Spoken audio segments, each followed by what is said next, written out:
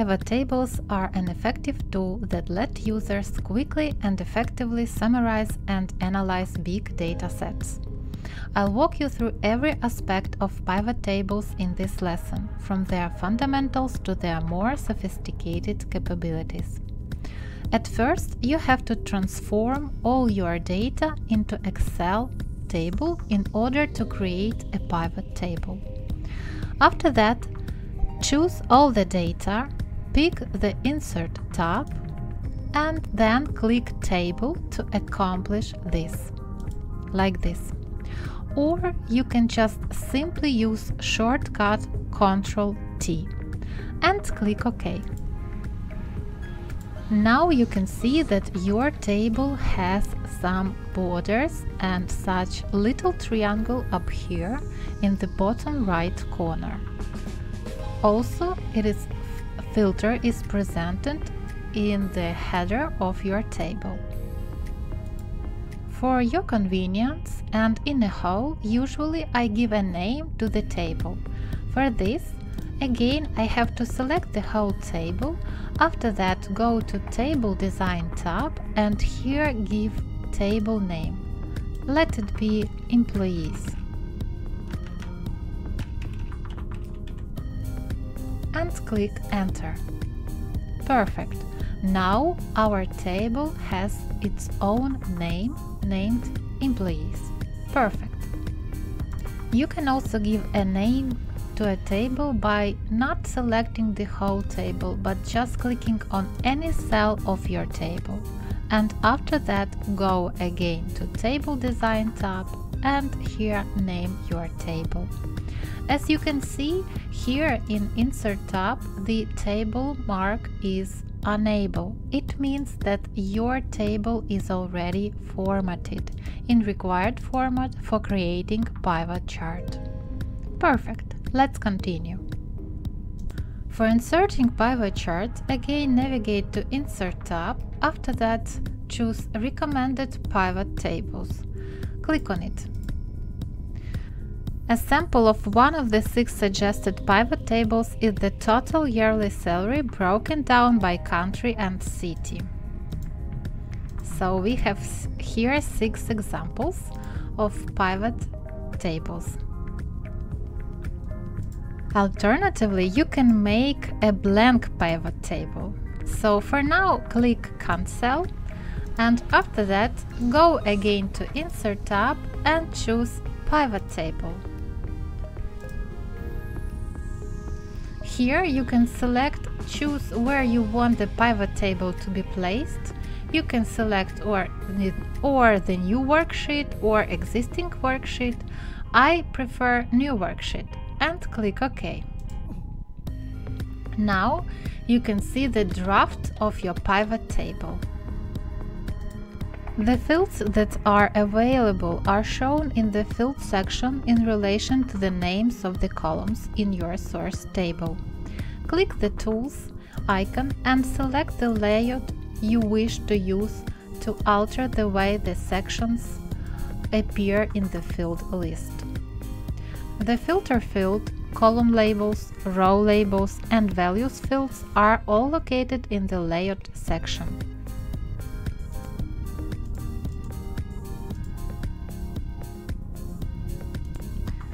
Just tick the Fields box in the Field section to add it to the Layout section. By default, the row labels contains the non-numeric fields. The Values box is designated for numerical fields. Excel uses the sum function on numeric value fields by default. For example, we would like to count the sum of salary for Analytics department. For this, you have to choose Annual salary up here, and it will be up here in the second column B. You can see that when I click on any free cell of my worksheet, this pivot table chart that is from the right side of my data is disappeared. But when I click again on the pivot chart, it is enabled. You are free to select an alternative summary function based on personal preference. To do this, right-click on the value field you want to change, select Summarize Values By, and then pick the function you want from the list of alternatives. I will be using the average function. Let's click on it. What else we can see up here? Again, just right-click of your button and choose here Show Values As, and we can see that we can choose it percentage of grand total, of column total, row total. Let's select of grand total, and we can see our values in percentages. Let's get back to previous view like we had before. Show values as no calculation, and again we will receive numbers. Moreover, we can add the second column up here that would show us the sum of annual salary. What we should do for this? You can just simply add the same field to Values tab. For this, you have to select annual salary and drag it down to the values. Now you will receive the second column of sum of annual salary. Concurrently, you can here change Summarize Values by average. So as you can see, for IT department, for example, we have average salary as 73,000 and sum of annual salary 295,000. We can also see that in finance department we have the same calculation, and other departments are preferably the same because we have only one employee in this department. Let's make the percent of the total, so right-click on your button, Summarize Values By, Show Values As, and percent of grand total.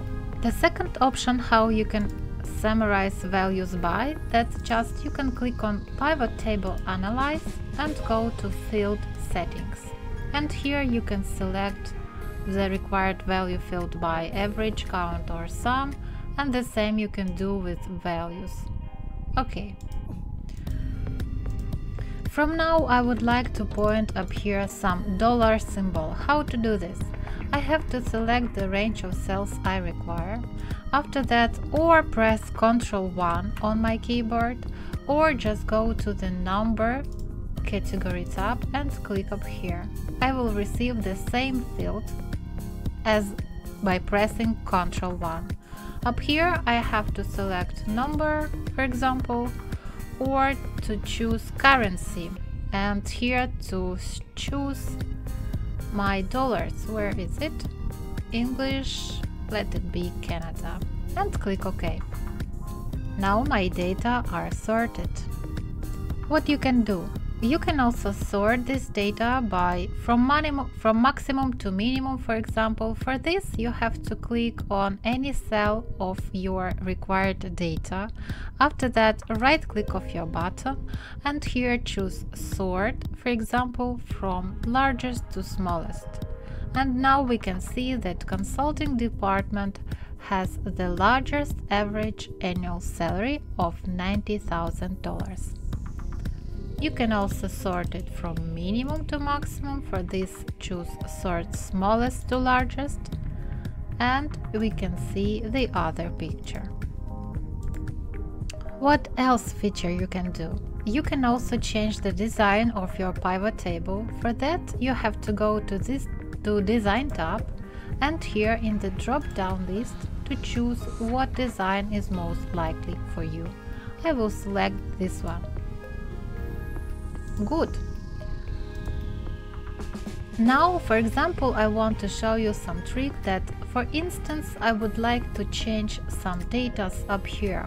For analytics, for example, I will at first sort my data by analytics department, and I can see that we have only one row for Ethan that has annual salary for 55,000. So, for example, I want to change this number. I will change it on 45. And now, after I'm getting back to my pivot table sheet, I can see that this number wasn't changed. For this, I have to refresh my pivot table. I have to right-click on my button and here find Refresh. Click on it. Now all my data were refreshed. Moreover, if I want to filter this chart with countries, I have to select country up here and drag it to the filters below. Let's select it and drag it. Now such row appeared up here above. Here I can choose what country I would like to leave for analyzing. Let it be Canada and click OK. Now I can see that all my data are filtered by Canada. If I want to choose two countries, I can select extra country, USA for example, and click OK. Perfect. We have also in pivot table such perfect instrument named slicers. For using slicers, you do not need to filter again and again and selecting, for example, countries again and again you want to filter. By adding slicer, you can just simply click on this slicer and your data will be filtered automatically. So how to add slicers? So for inserting slicers, you have to simply go to Pivot Table Analyze and here click on Insert Slicer. Here you have the sample list of your columns. I will choose the last one, let it be city, and click OK. Now I have received the list of my slicers by cities. I can see that all cities are with a blue color. So if I want to choose some city, for example Toronto, I will receive that only this city is blue color. So my data are presented only by Toronto city. Now if I want to choose several cities, I have to hold Ctrl key on my keyboard and choose the city I require. As you can see, all the cities were marked with the blue color. I can also choose the other cities like this, or if I have to choose several cities from the cities that are going one by one, I have to just click Shift button on my keyboard and select from which city, from the first city to the last city, and all my cities that are present between these cities will be selected. Now if I want to undo these changes, for example, I do not want that Houston would be present in my chart, then I have to again hold Ctrl key button on my keyboard and click on this city. So Houston is now white color. Los Angeles, let it be also Miami. You can see here that also in this pivot chart these cities are disappeared. Perfect. If I want to get back all cities to my chart, then I have to just click on this filter and all the cities will be presented in my chart. For quicker analyzing your data, you can also add some bar chart. For example, you have to go for this to Pivot Table Analyze tab, after that to Pivot Chart, and here you can see that you have different templates of presentation for your data. So let's choose, for example, the pie one and click OK. Now we have received such incredible pie chart. You can see here we have departments, we have average of annual salary, countries, so all labels that are present in our worksheet. For example, we do not need the data would be presented up here, we need only department should be reflected in this pie chart. For this, we have to remove this from our pie chart. How to do this? For this, you have to go to Department tab and right click on your button and click on Hide all filled buttons on chart. Click on it. Now you have your data will be presented in such a great view. Super.